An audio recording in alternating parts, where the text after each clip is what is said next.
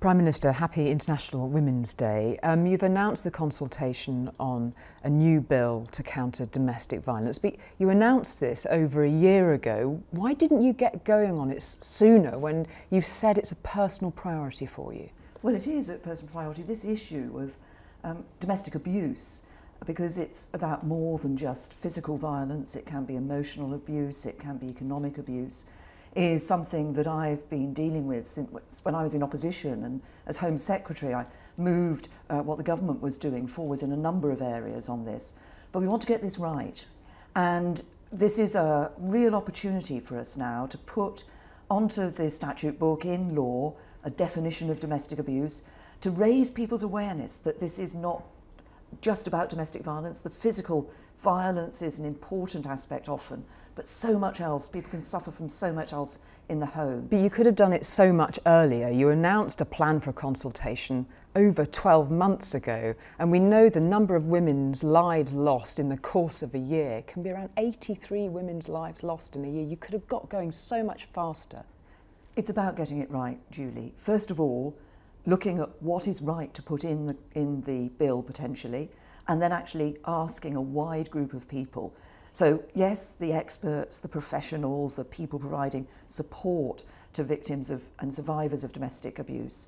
But most importantly, we want those people who have experienced domestic abuse, people who have suffered from it, to come forward with their views about what works. I met a fantastic group of women this morning who have been survivors of domestic abuse, who are using their experience to help others.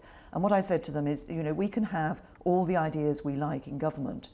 What we need is people who've been through this to come forward to help us to make sure that we get it right. Because what we don't want to do is put a bill on the statute book and then find that it doesn't work. The campaigners have broadly welcomed the ideas and the things that you've put forward today, but they're saying it all risks being undermined because of the way you plan to change the way refuges are funded. And they've put out an absolute warning call on this. They're saying that the funding change that you're planning will be catastrophic. It could force more than a third of specialist shelters into closure. How does that sit with your priority? Well, we've heard a very real message from the people working with the survivors of domestic violence of the need for sustainable funding for refugees, and we're committed to sustainable funding for refugees. What we're doing is actually working with organisations, with the charities involved, to make sure that we do get this right. Again, it's about making sure that we get this on the right footing. What we want to do is ensure there isn't a postcode lottery in future for women. Too many women and victims of domestic abuse have felt that that lottery exists today. We want to make sure that doesn't exist. There is sustainable funding. In fact, we see more beds for the survivors, the victims of domestic abuse today than there were in 2010. Will you abandon those plans if it becomes clear that refuges will close as a result of them?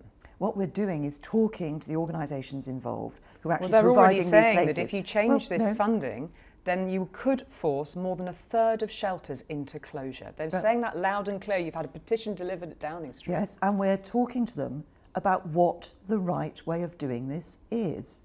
You don't just say, because the current system doesn't deliver for all women. The current system has problems within it, so we need to change it.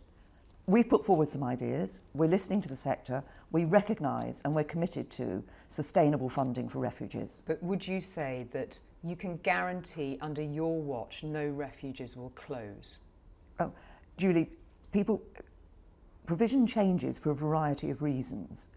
What I'm saying is that what we want to do is ensure, we've already seen more beds available since 2010. We want to put refuges on a sustainable funding basis so that they can carry on providing the valuable support that they provide. And I've visited a number of refuges over the years in different parts of the country. The ability they give women to actually, who've made that difficult decision for many, to actually leave an abusive situation, the support they give is invaluable.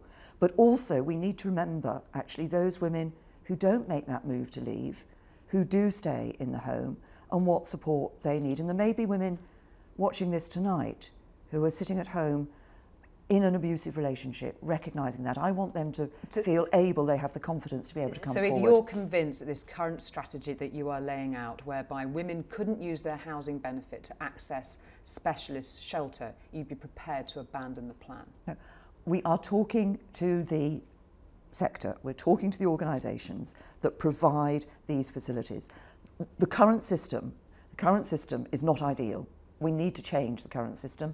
We're talking to them about what the best way of doing that is, to make sure that we can ensure that sustainable funding for refugees and that we end this postcode lottery. What's the worst example of misogyny that you've experienced, Prime Minister? Well, I've been very fortunate through my life and through my working career that I've never had to suffer the sort of misogyny. I've never suffered from domestic abuse, but there are so many women up and down the country who on a daily basis are suffering. You must have experienced everyday sexism. You put a pretty firm put down to Jeremy Corbyn yesterday. Well, I think it's important that we women do stand up and say let's do this on the basis of equals.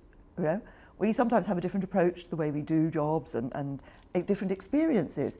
But it's important for us in public life to recognise that the more people we have with different experience making decisions, the better. And that's why it's important on this domestic abuse consultation that we hear from people who've experienced domestic abuse. Because the more voices we hear, the more we can put that experience into the thinking behind the bill, the better it will be.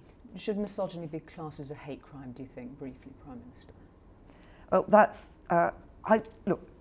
what I think we should do, what I think we need to do is to say what we need in this country is to make sure that there is a change in attitude.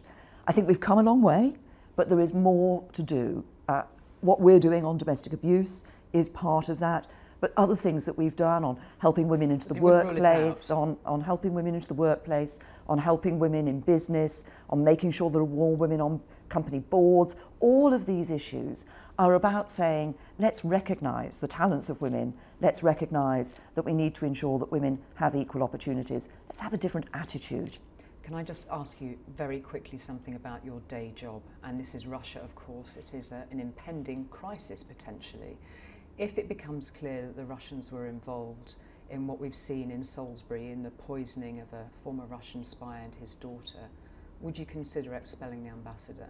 Well, first of all, the police are still investigating. Obviously, we need to let the police have the space and time to conduct their investigation so that we get the best possible evidence of what has happened in this particular case. Of course, if action needs to be taken, then the government will do that. We'll do that properly, at the right time, and on the basis of the best evidence. And the sanctions could include expelling an ambassador, We will do what is appropriate, we will do what is right, if it is proved to be the case that this is state-sponsored. But let's give the police the time and space to actually conduct their investigation. To go back to International Women's Day then, Prime Minister, we've got women in key positions, not least yourself, of course, but it seems a real tension moment where women are increasingly experiencing abuse. Would you consider it a failure on your watch as Prime Minister if you didn't improve the lives of women in this country? Well, I want to improve the lives of women. I want to improve the lives of people across the country, women and men. But I think there is a moment now that we have with things like the Me Too campaign where there's been a lot of focus and attention on the harassment, the abuse that can take place within the workplace. We've even looked at that here, faced up to it here in the House of Commons in Parliament. But actually what we're doing on the domestic abuse agenda is raising an issue because while women feel better able to come forward to talk about abuse in the workplace, I still fear that all too often people don't feel able to stand up and talk about abuse that takes place in the home. I want to change that. I want people to have the confidence to come forward and know they'll get the support they need. And just one last question on International Women's Day, Prime Minister. I mean, there must be moments when you long to let your hair down and get away from it all. If you could have your perfect get-together with your girlfriends on International Women's Day, away from all of the pressures of your job, what would be your perfect night with them, and how would you let your hair down? Oh, goodness me. I mean, what a question. And I hadn't thought about it, because actually my International Women's Day is heavily focused on what we're doing on domestic abuse. But just so it's not going to have the time to have the girls round and have an evening together, I'm afraid. I know that, Prime That's Minister. a rather different situation. I'm just saying, on your dream moment, how would you let your hair down with your girlfriends? Well, I don't think that when you let your hair down, I don't think there's only one way of doing it. I think it depends on the group that you've got, it depends on the time. But as I say, my International Women's Day is rather more focused not on what we can do to enjoy ourselves, but actually on what we can do to help women out there, women who are suffering, women who are being abused and whose lives are being made a daily living hell. Prime Minister, thank you very much indeed for your time. Thank you.